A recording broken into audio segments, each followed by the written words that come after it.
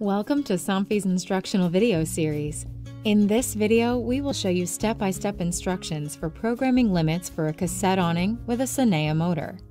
It's important to power only one motor at a time while programming. The outer limit will need to be set. The inner limit is set automatically. Start programming by pressing both up and down at the same time until the motor jogs. A jog is a brief in and out movement of your motorized product. Press down to move the awning out. Stop it at the desired outer limit by pressing My. Press and hold My and up until the awning begins to move, then release. Stop the awning halfway by pressing My. Press and hold My until the awning begins to move. This automatically sets the inner limit. Press and hold the Program button on the back of the remote until the awning jogs.